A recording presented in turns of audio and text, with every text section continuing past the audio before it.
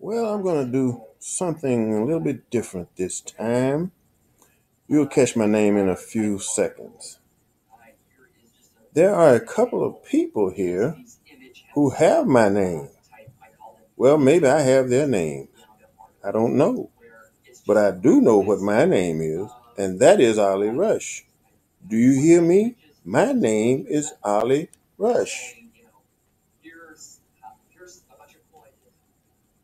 Now, you haven't seen me yet, and maybe I am hiding my face. But one thing I do know, my name is really Ollie Rush. Now, who are you? I do not play golf. I do not record music. I can sing, but I don't do much of that either.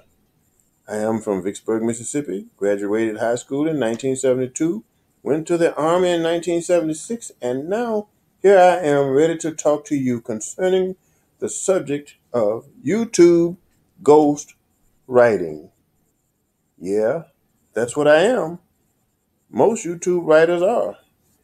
People don't know who you really are, but your written content for YouTube should convey that message. But you introduce yourself each time you produce a video. Each time you produce a video, you inject just a little bit of you. Maybe who I am and what I do can, if not help you, will interest you. 11 years of my life, I stood before a congregation and gave a message on Sunday mornings. That message makes up my inner core, a core which says, I care, I help, and I will. Let me tell you what a YouTube ghostwriter does. Hope you got a few minutes. It's just going to take a few minutes, not long. Let your message tell a little of who you are. Always leave a bit of self in your writing. Leave a little emotion if you feel something. Then someone else will too. Clarity must be clear to the mind and understanding.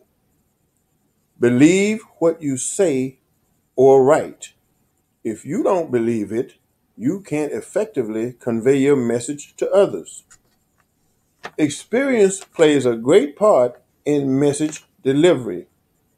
If you haven't experienced it, you can not convince very many people that you know what you are talking about.